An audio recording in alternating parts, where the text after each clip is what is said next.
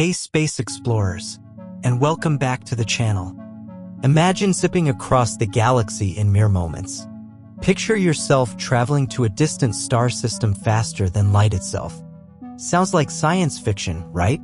Well, today we're diving into one of the most mind-bending concepts in theoretical physics, wormholes.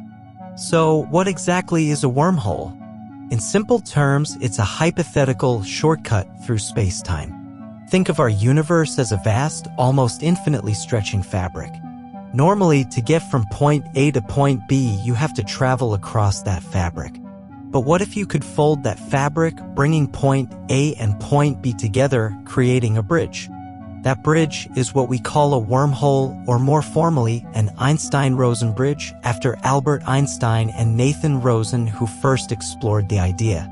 To understand wormholes, we first need a quick refresher on Einstein's theory of general relativity. This revolutionary theory taught us that space and time aren't separate, but are interwoven into a single entity called spacetime. Mass and energy warp and curve the space-time fabric, and this curvature is what we perceive as gravity.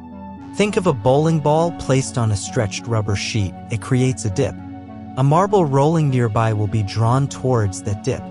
That's essentially how gravity works according to Einstein. Wormholes emerge from the same mathematical equations of general relativity.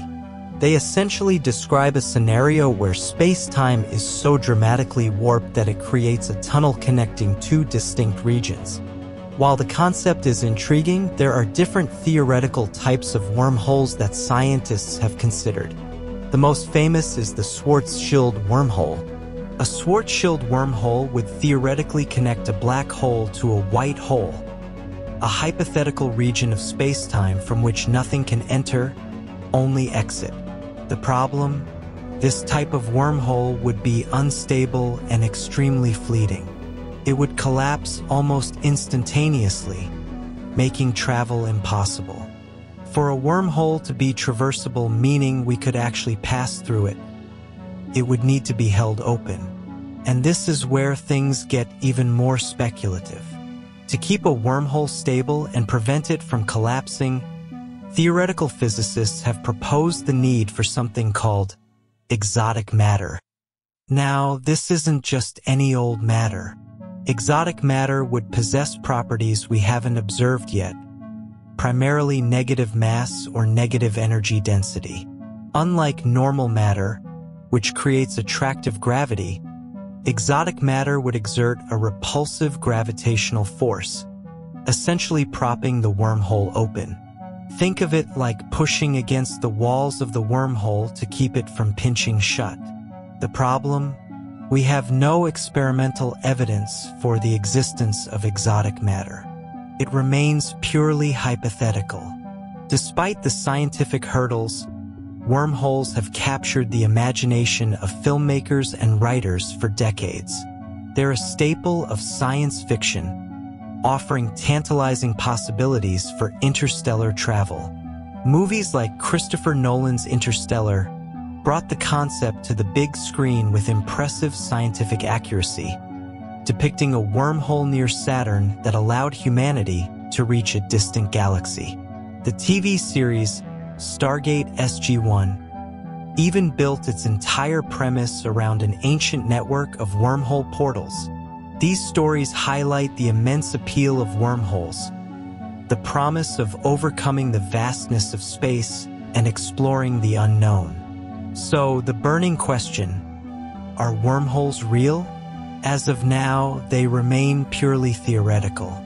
We have no observational evidence of their existence. While the mathematics of general relativity allows for their possibility, the conditions required for a traversable wormhole, particularly the exotic matter, are beyond anything we've observed or can currently create. Many physicists believe that if wormholes do exist, they would likely be microscopic, unstable, and impossible to navigate. The idea of stable, macroscopic wormholes ready for human travel is, for now, firmly in the realm of science fiction. So, why do scientists continue to study wormholes if they're so hypothetical? because pushing the boundaries of theoretical physics often leads to unexpected breakthroughs. Studying wormholes helps us better understand the fundamental nature of spacetime, gravity, and the universe itself. It forces us to confront the limits of our current understanding and imagine what might be possible.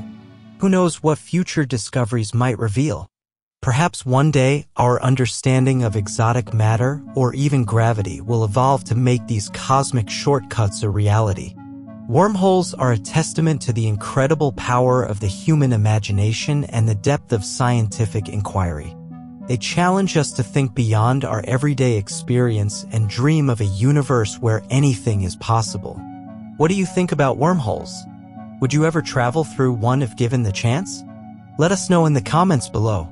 If you enjoyed this cosmic journey, be sure to like this video, subscribe to our channel for more mind-bending science, and hit that notification bell so you don't miss our next adventure.